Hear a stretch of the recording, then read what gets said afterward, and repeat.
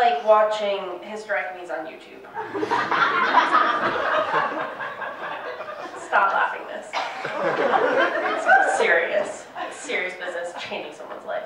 I like laparoscopic hysterectomies because there's a robot that's cool. I feel bad for the surgeon though because they've trained for years and they don't actually touch anything. That's not fair.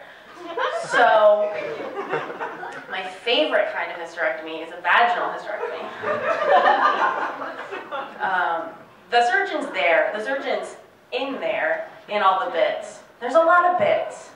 I learned this about myself. I've been studying biology for years, and I didn't know how much there was. I didn't know there was room for all of it even. So, there are a lot of bits. It's like kibbles and bits. And I'm not saying that female genitalia is like dog food at all. They're two different things. But if you've ever tried to pour like just a couple ounces for your dog out of a 50-pound bag, and it all just comes out on the floor, it's a lot like that.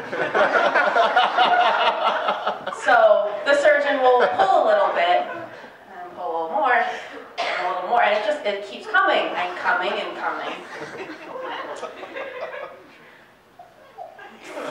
So that's something that I like.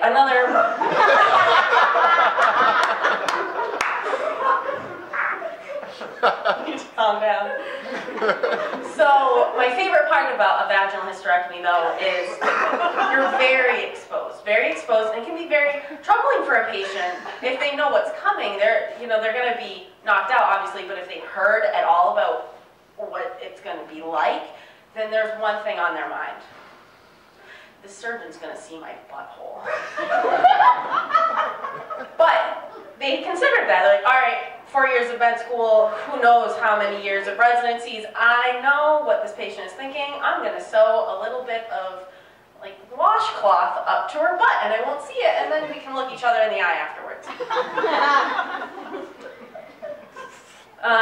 So I studied biology, and that's why I'm interested in this. And I managed to turn my hobby into a job.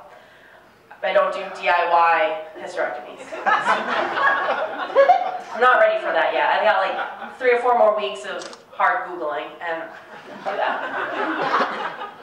But I do science for a job. I'm a molecular scientist at a biotech company. And that's very exciting. And people think I know things that I shouldn't know, or I should know maybe, I don't know. That's a thing that we say a lot at work. We say I don't know. We say I'm going to wing this. We say, what could go wrong? So a lot of my job is just screwing around all day and hoping the janitors will be able to clean it up before the bosses come back. My boyfriend is also a scientist. We work at the same company, and that's really cute. One of the things that you find around a science lab, and it's kind of uncomfortable when you're working in the same place as your boyfriend is like. So we have weird things in our lab. We have some snake venom, and I think that was just left over from a former employee who was trying to kill his wife with company money. Kind of a cheapskate, so, and he left it there. Didn't take it with him, that was a mistake.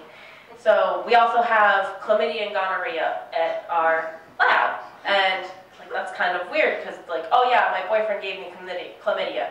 Not like that though. It was in a vial, it's frozen. I don't have chlamydia. I just have chlamydia. So things are weird when people who aren't familiar with our company or with what we do, they come to visit. Like today we had visitors and we're just sitting there saying, hey, did you get chlamydia? And it's like, oh God, you guys, these are bankers. They don't know that that's not a joke. They don't know what you're talking about. So yes, I have a boyfriend and that's great. And we've been dating for a while. So we have pet names for each other. It's like, oh, yes, it's so cute. I've never had that before. Fuck yeah. So he's nice and he's a sweet boy. He likes to snuggle a lot, and so I call him Snuggle Up again. So I'm like, oh, I'm so proud.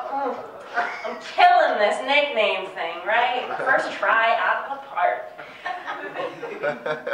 His nickname nickname for me, his little like cute pet name is Obergruppenführer.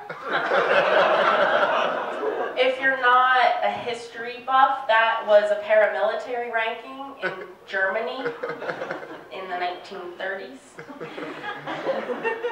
Just let that sink in. It's calling me a Nazi. Okay. At first, I thought, oh my god, that's so cute, because like he knows I have German ancestors, and he thinks I'm in charge. Oh, I'm so flattered. And then I was thinking about it for a little bit, like, no, I'm not flattered. He thinks I'm anti-Semitic. I have Jewish friends, right? Yeah, I won. And then I thought, no, what if it's not anti-Semitism? What if it's worse? Worse than anti-Semitism. What if he thinks I'm bossy? So I decided I don't want this nickname. I haven't told him that yet. I just told you. I don't like that nickname. But I think I'm just going to let him make more decisions from now on and incorporate more Yiddish into our conversations. So, I'm Victoria. Good night on Danken Ear.